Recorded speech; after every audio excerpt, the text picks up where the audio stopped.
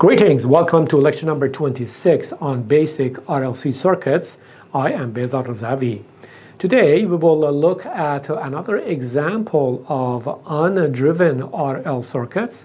We know that undriven circuits are those that do not have an explicit input and they are only excited by some sort of initial condition. And then we will look at driven RL circuits, meaning circuits that do have an explicit input, and we would like to find the response to such inputs. The inputs could be a step, an impulse, or any other shape or waveform that we desire. But before we go there, let's take a look at what we covered last time. So last time we started looking at this undriven circuit, which consists of one inductor, one resistor, and an initial condition in the inductor, a current equal to I0 going in this direction. And when we solved the circuit, we saw that the current starts out at minus I0, the current I out, if I am interested in this current. And it exponentially approaches 0 with a time constant given by the inductance over the resistance. We call this the natural response of the system because it's the response to an initial condition and no input. All right, so then we also looked at this example. This example is actually a driven RL circuit because it has a battery in it. I didn't mention that last time. And we saw that we can replace this part of the circuit by a Thevenin equivalent. And then once the switch begins to conduct, we just have this resistor and this inductor. And we found that the current, which we call this current I out, has this behavior, again an exponential. And the time constant is given by this inductor and the parallel combination of these two, because for finding the time constant, when we took the inductor out, and replace the independent source with 0, we saw that these two appear in parallel. So that's what we got for the current. Okay, and then we started looking at another example of undriven circuits, and we will begin to look at that today.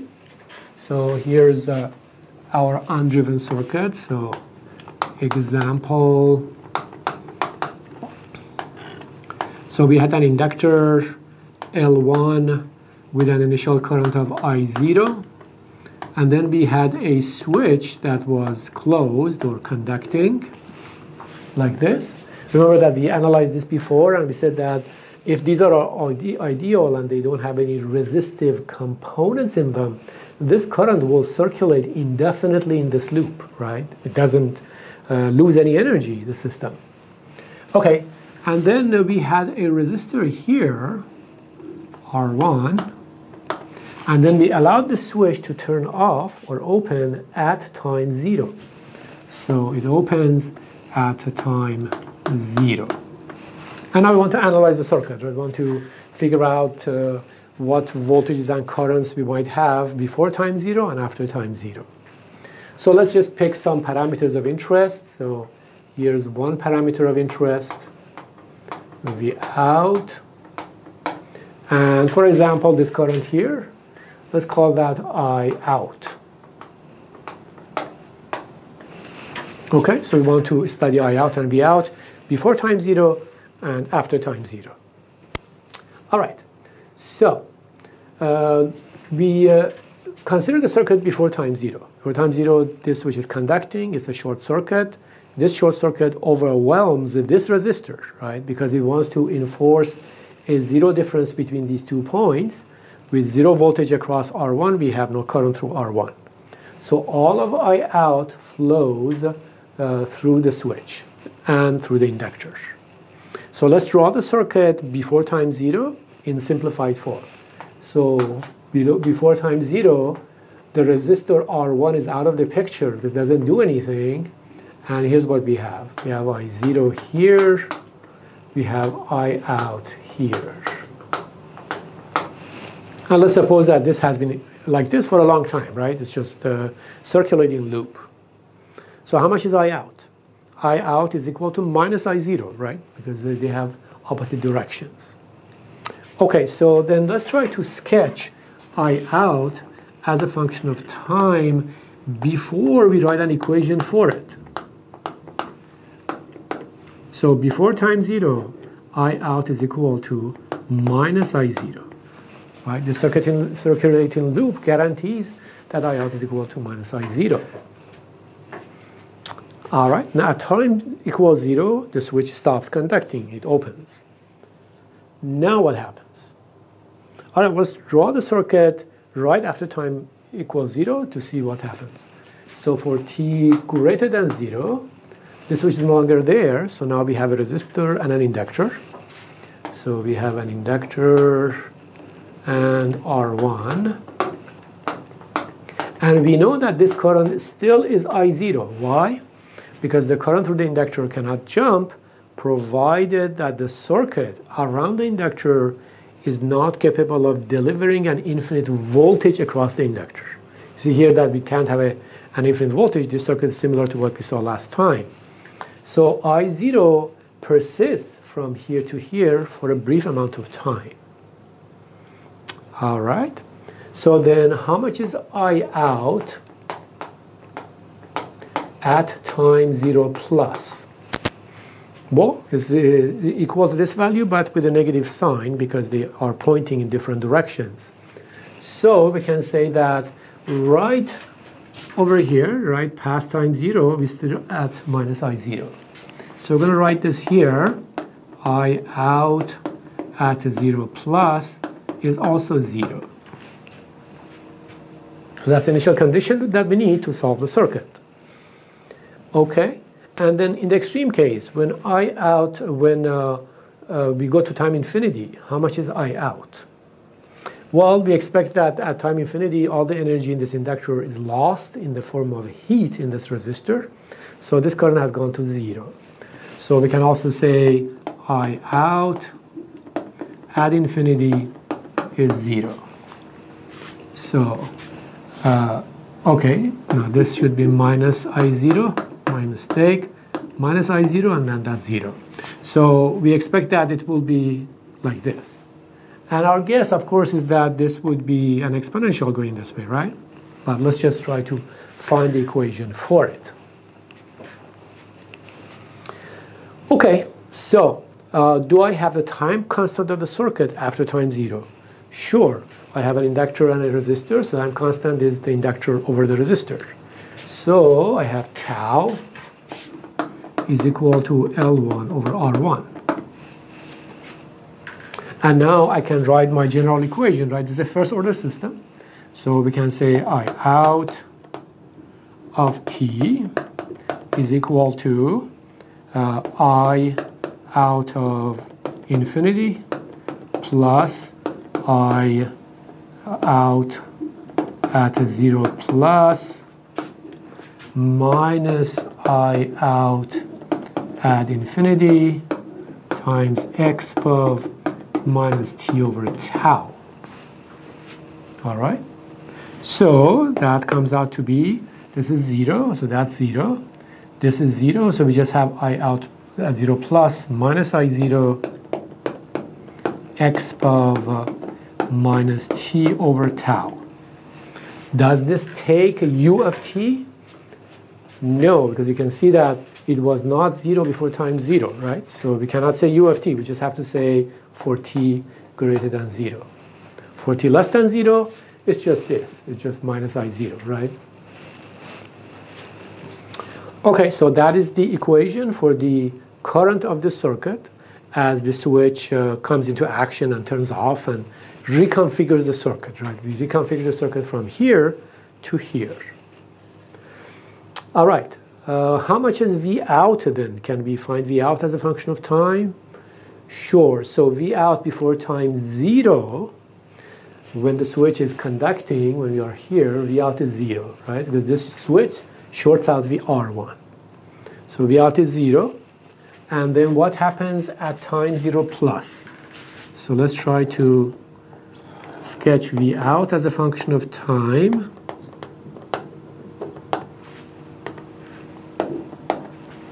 Okay, so before time 0 is 0, right?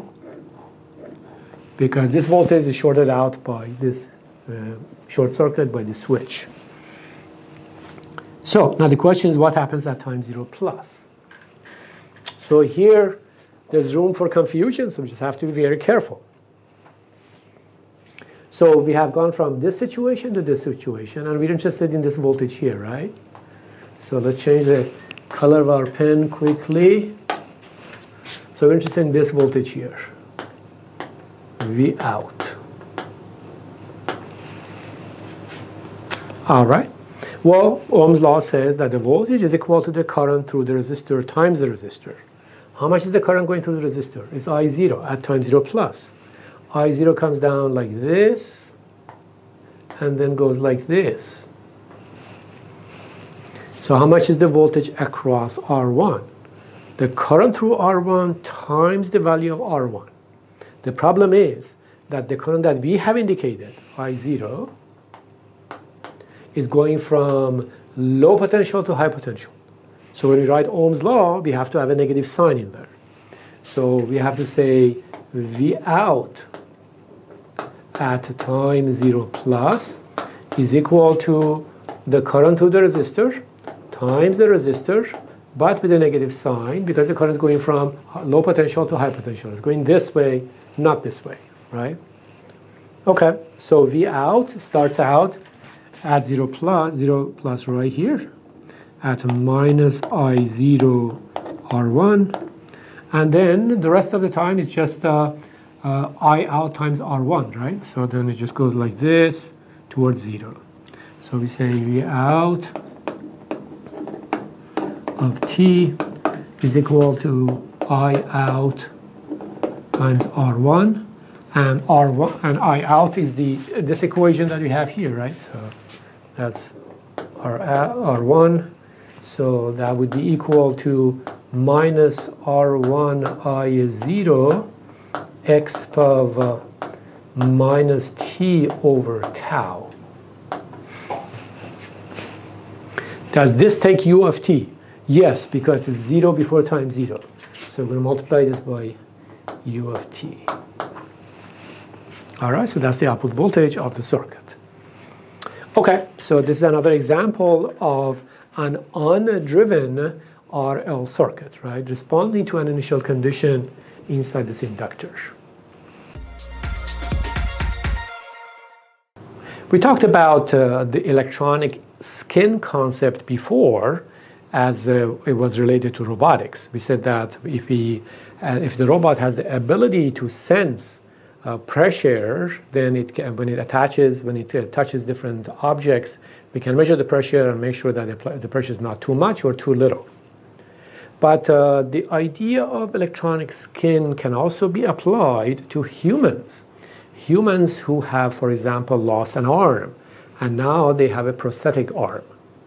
So a prosthetic arm is in this form, a mechanical arm with fingers, and it can actually grab objects, but doesn't have any feeling, doesn't have any feeling of touch in it. And so the person using this prosthetic arm cannot feel anything, cannot feel pressure, cannot feel sharpness of objects, etc.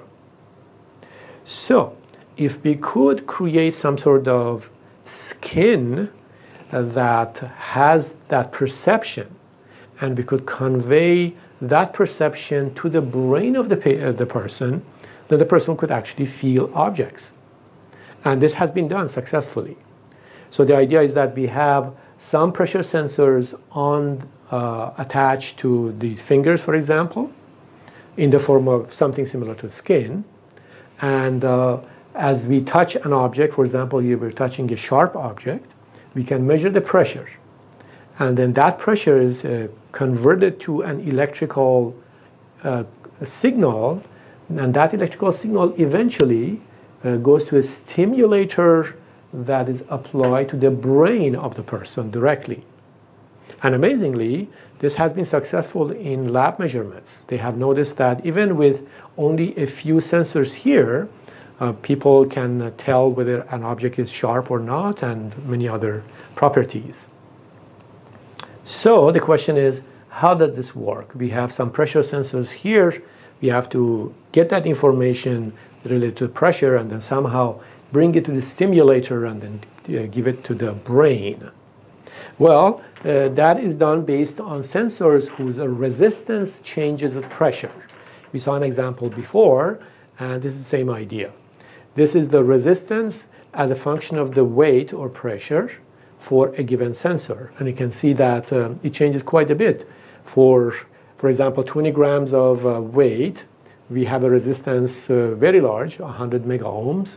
And if it goes from 20 grams to 40 grams, it drops from 100 mega ohms to, for example, 20 kilo ohms. So it's a dramatic change in the resistance of the device, so we can easily measure that.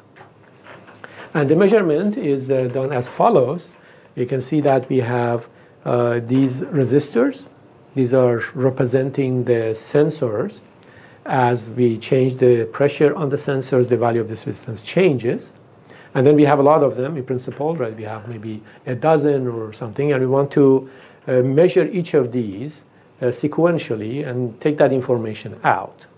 So we have a switch here, another one, another one, another one. So when the switch turns on, we measure this resistance by means of the circuit here, and then that information goes out.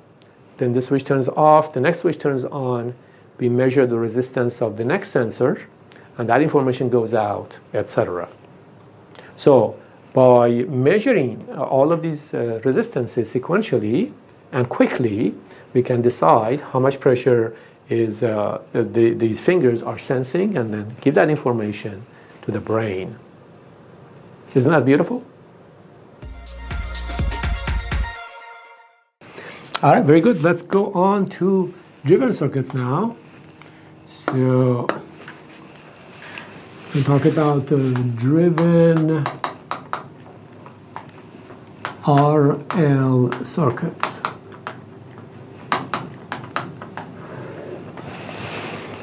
So as the name implies, we have some sort of input, and the circuit has to respond to that input. For now, we assume that the initial conditions in the inductors, any inductors that we have, are 0. Okay, so which type of topology should we look at first? Well, there are a number of them. Let's start from here. So we'll talk about topology 1. So I will take a resistor R1, an inductor L1 in parallel, and then I apply a current source to this combination, and that current source is a step function. So here's a current source going like this. We call this I in, and I in is equal to I1 U of t. All right. So I have a current like this injected into the parallel combination. So I in looks like this. 0 then jumps to I1 and stays constant from then on. And I would like to analyze the circuit. The circuit has a bunch of voltages and currents. We want to find everything, right? Okay, so which parameter should we start with? Typically, when we are dealing with inductors, it's easier to start with the current, maybe the current through the inductor. It's not essential. You can always start with the voltage somewhere as well, but it's probably easier to start with a current. So let's call this current I out, and let's try to find that as a function of time. Once we have that, then everything else should follow. It shouldn't be that difficult to find the other current or the voltage across the whole thing and so on. All right, so we need to write some equations and see what happens. We don't have to write all the equations right away because I can always go back to this general principle here, right? Y infinity plus y0 minus infinity times the exponential. We can always do that. But just to get warmed up, let's try to write the differential equation for this circuit. Okay, so what we see here is the following, that a current of I out is flowing through L1. So I can find the voltage across L1 according to our fundamental equation. So I can say that this voltage is equal to L1 di out over dt. Right? So because I'm interested in I out, I will resist the temptation to bring in any new parameters, any voltages, etc. So I want to express everything in terms of I out. All right, so that's the voltage across the inductor. How much is the voltage across the resistor? It's the same because they're in parallel. All right, if I have the voltage across R1, I can find the current through R1. So how much is the current through R1? This current here.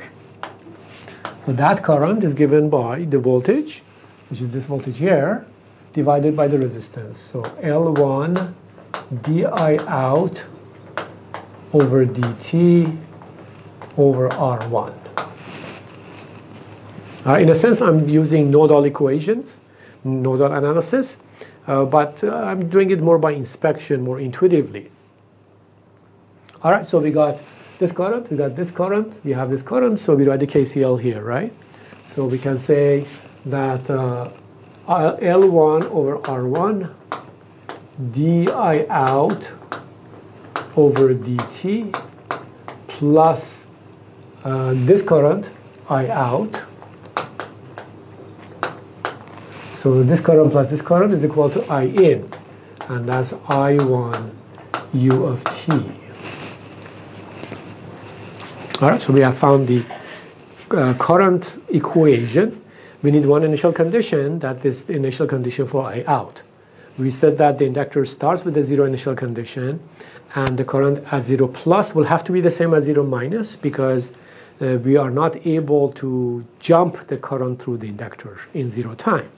So the initial condition would be I out at 0 plus has to be 0. Right, this current cannot jump in 0 time because we don't have an infinite voltage available anywhere. All right, great. So we got that, and now we need to find I out as a function of time. So we said in the past that if you have a first order system and the other side is either constant or a step, then we can always apply this idea that the output is equal to y infinity plus y0 minus y infinity times the exponential. So then we don't really have to solve this differential equation. We can just write it out. So we say I out at any time is given by I out at time infinity. So I have to find that before I write my equation. All right, so that's a little tricky. Let's try to see what that is. So I'm going to change the color. So before I write this, I have to ask myself, how much is I out at time infinity? All right. So that's the quiz of the day. I will give you 1 minute to think about it.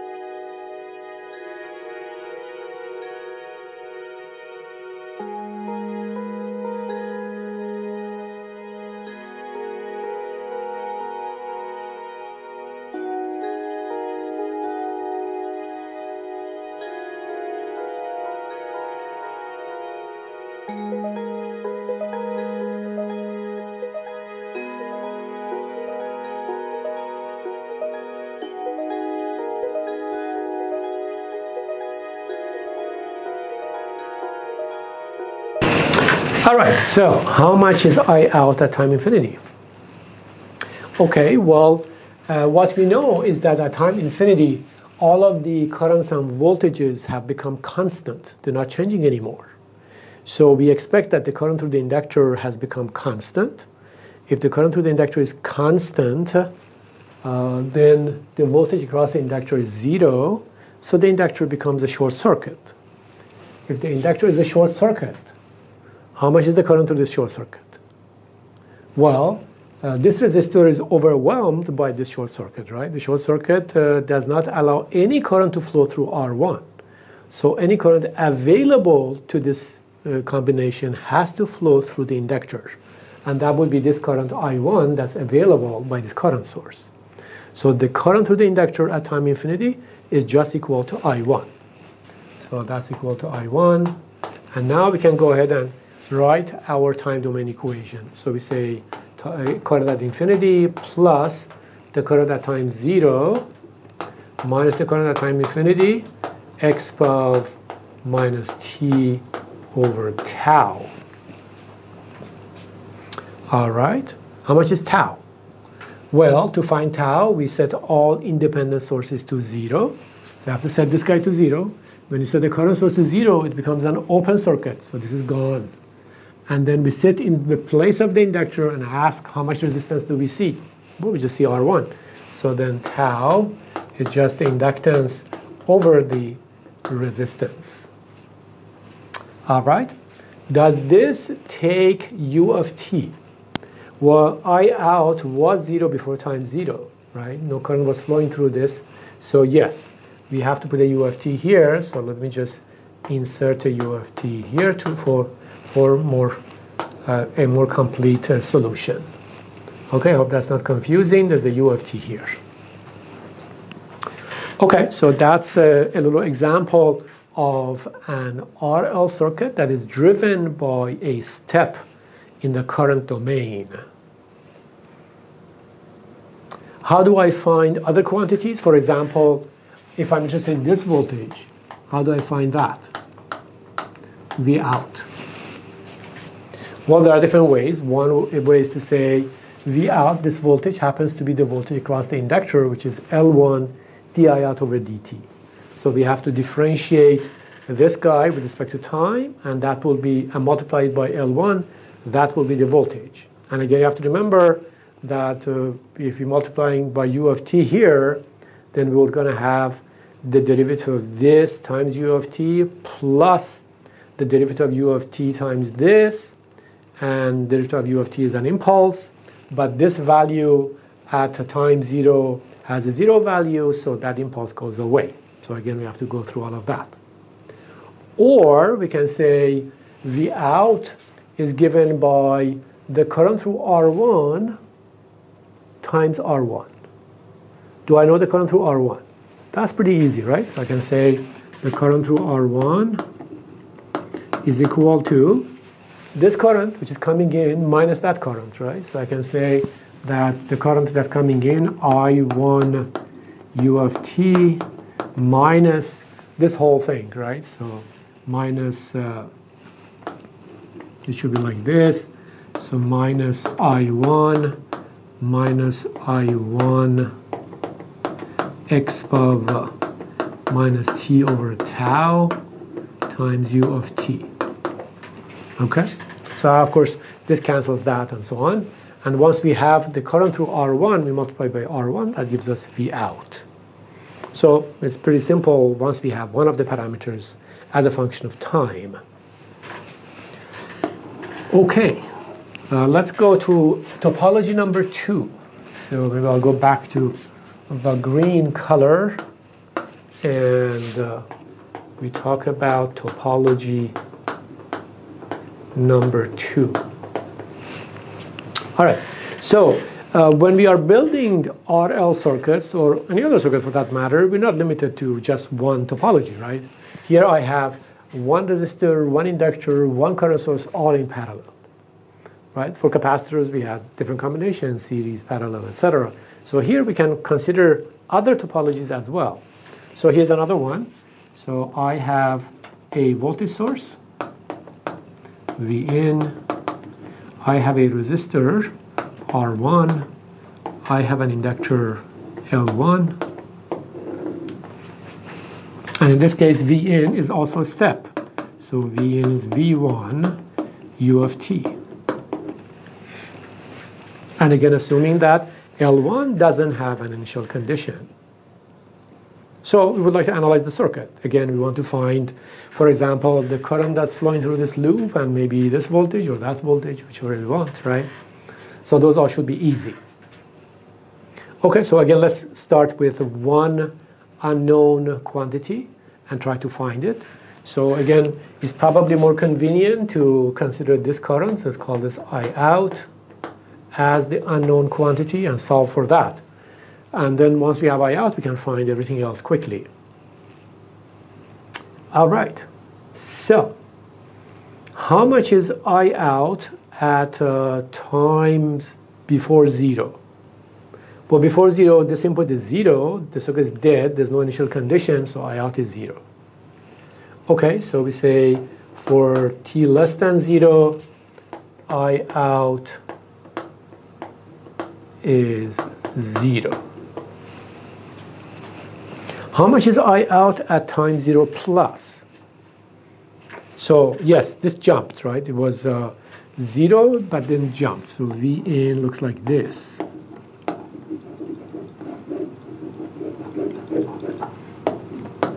So it jumps from 0 to V1. So the input has jumped. What happens to this current here? Can this current jump? No, because if the current through this loop wants to jump, meaning the current through the inductor wants to jump, then the voltage across the inductor has to go to infinity. But we don't have an infinite voltage available, so that cannot happen. So that means that right after time 0, the current through the inductor, which happens to be I out, is still 0. So we say I out at time 0 plus is also 0. All right. Okay. How about I out at time infinity? What can we say about that? At time infinity, this voltage is V1, it's like a battery. And the current through this loop has reached a constant value, whatever that might be.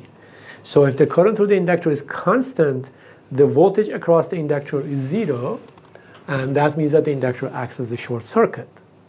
So if the inductor acts as a short circuit, the current through this resistor is given by this voltage, V1, minus this voltage, 0, divided by R1, right?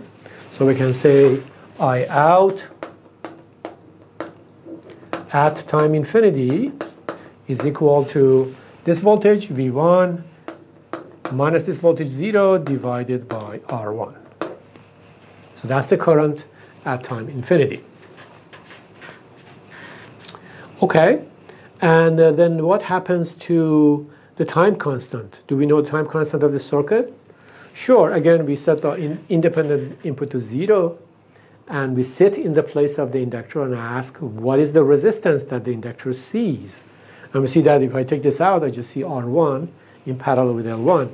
So I can say that tau is just L1 over R1.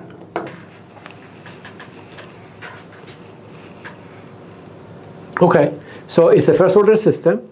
The input is either constant or step. So I can readily write the equation for I out, just like we did before, right? Like this type of equation. So we'll just write it like that. We say I out is equal to the current at infinity, V1 over R1,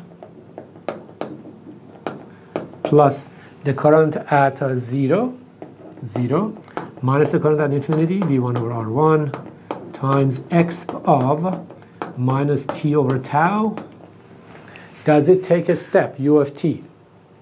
Well, we have to see. The current before time 0 was 0, right? So yes, indeed, this whole thing takes a u of t.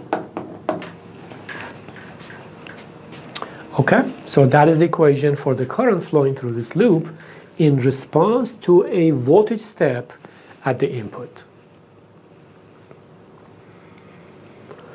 All right, so how about the voltage across the inductor? That's also interesting to look at. So let's try to do that. This voltage here, this voltage this voltage difference. So let's call that V out. How do I find V out? Well, V out is just L di out over dt. So that's easy. We can take this, take the derivative of this, multiply by the inductance, and that gives us the voltage. But I just want to quickly sketch this voltage just to point out something interesting. All right? So let's try to sketch the V out as a function of time.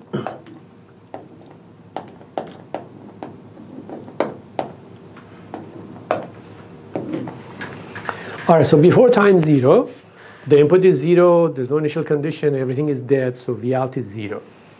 So V out is 0 here. Now, how much is V out at time 0 plus? So right after this point, how much is V out? Is it 0 or is it some other amount?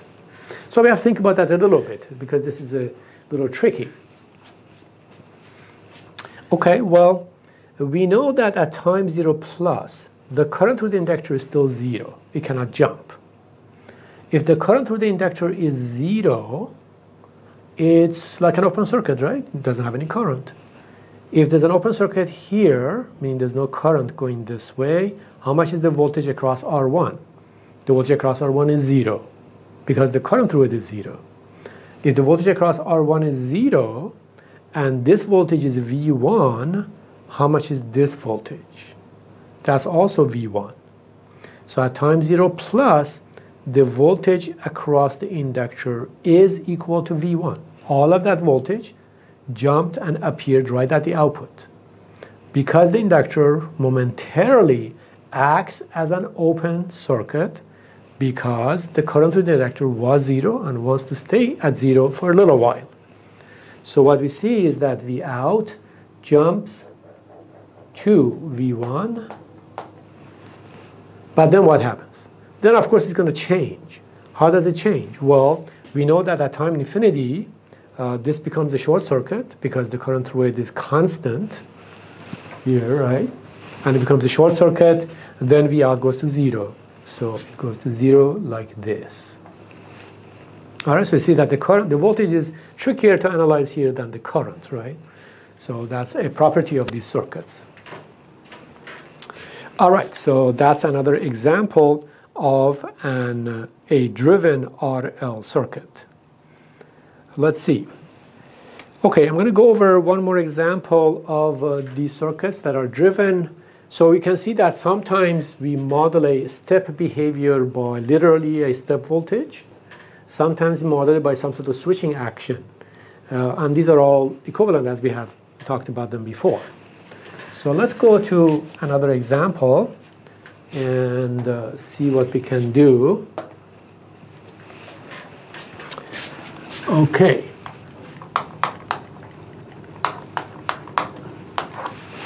So in this example, we have a circuit like this. We have a battery equal to VB. So that's a constant voltage. And then we have a resistor equal to R1. And then we have a switch.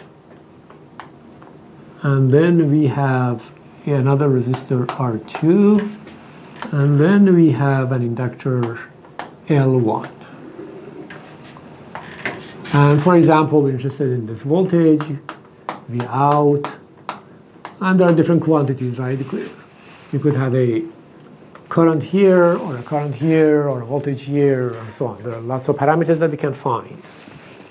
And our assumption is that this switch turns on or closes at time 0. Okay, we'd like to see what happens. Okay, so this circuit is a little more complicated than before. It's a driven circuit because there's an independent source VB in it. And this act of switching is sort of like applying a step, right? If you think about it, whether there's a switch here and a battery here, or whether this switch is not here, just a short circuit, and this is replaced by a step function, the results will be the same, right? But sometimes we draw it like that, sometimes we draw it like a step function. Okay, so we want to find various parameters, and the question is which one should we start with? If we have the option to start with something, or we are told to find V out, should we find V out right away, or should we find something else and then find V out? Doesn't make much difference. So let's go ahead and, for example, again, call this current I out. Okay. So I'm thinking that if I find I out first, maybe it's faster, it's easier, and then I can find V out from I out. So, and we know that the initial condition through the inductor is 0 because it's not specified. All right, how do we go about doing that? Well, maybe we should redraw the circuit with the switch eliminated, switch replaced by a short circuit, because then it's a little easier to see things. So it's a little cumbersome, but it is worth our time. So let's do that. So we have R1, VB, and then we have R2, and then we have the inductor L1, I out. Okay, and let's not even worry about V out for now. Let's just try to find I out. This is the circuit after time 0, right? So we say for t greater than 0, that's what we have. Okay, this circuit in fact looks familiar from one of the examples that we solved before, but it's okay, we'll just carry on and see. Okay, so is this circuit of first order? It is, right? There's only one inductor in there, so it's of first order. So it still satisfies our general equation, because if we write the differential equation for this, it will have a constant input, that battery. So then I can still say the output is y infinity plus y0 minus y infinity times the exponential. Okay, I just need to find a few things. I out at 0 plus, I out at time infinity, and the time constant of the circuit. So let's go ahead and do those. So how much is I out at 0 plus? Now remember, L1 doesn't have an initial condition, so I out at 0 minus is 0. That means that I out at 0 plus has to be 0 as well, again because the current through the inductor cannot jump, and again because that is necessary when we don't have an infinite voltage available. So the current through inductor cannot jump, it still has to be 0 at 0 plus. All right, that's easy. How about the current at time infinity? Do I know that? So I out at time infinity. At time infinity, we are thinking that I out will be constant. We hope, right? If I out is constant, then the voltage across the inductor is 0. So that means that the inductor acts as a short circuit. So if the inductor acts as a short circuit, how much is the current through the inductor? So let's do it like this. I'm going to draw the circuit just so that we can visualize things better. So I have R1, I have R2, and I have a short circuit here, right? L1 has become a short circuit because it guarantees a 0 volt difference across it when the current through it is constant. Okay, so how much is this current? We are looking for this current, right? The current that flows through this wire. Well, we know that no current can flow through R2 because the short circuit has enforced a 0 volt difference across R2. So if there's any current available to flow through here, to flow into these two branches, it has to go through the short circuit. The current takes the path of least resistance, right? That's what we say. All right. How much is the current through R1? The current through R1 is the voltage on the right, left, VB, minus the voltage on the right, 0, divided by R1. And that current comes in, and it has to go through here. It cannot go this way, right? So we can say that I out at time infinity is VB minus 0 over R1. Okay, so that is the current at time infinity. How much is the time constant of a circuit? We've seen this a few times, right? The time constant of the circuit is given by the inductance that we have divided by the resistance that it would see when the independent sources are set to 0. If I set this to 0, these two go in parallel. L1 sees the parallel combination of those two. So that's just R1 in parallel with R2. So now we can go ahead and write the equation for I out. So we say I out as a function of time is equal to the final value, VB over R1, plus the initial value minus the final value times x power minus t over tau. Does it take a step? Well, I out was 0 before time 0, right? When the switch was off, there was nothing here. So yes, it does take a step. Okay, so that is the current that the circuit provides. All right, so if I have I out, how do I find V out? Okay, so I know that the current and the voltage of an inductor are related by LDI over dt. So I can say that V out of t is equal to L1, the derivative of this whole thing, right? Okay, so derivative of this guy, how much is that? So we have V, this is constant, and this is minus VB over R1 times minus 1 over tau.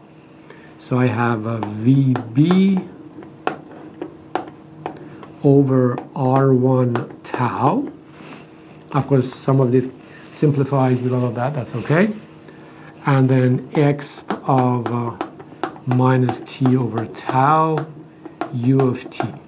The derivative of this times that, plus the derivative of this times this. So plus, this is VB over R1 times 1 minus x power minus t over tau delta of t. Derivative of this times this, right?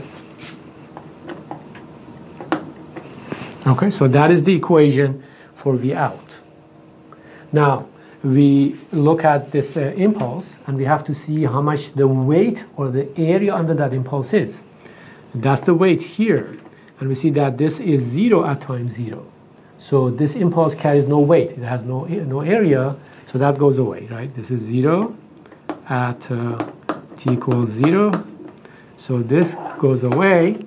So all we have is this. We have L1 over R1 times tau VB x power minus t over tau and u of t.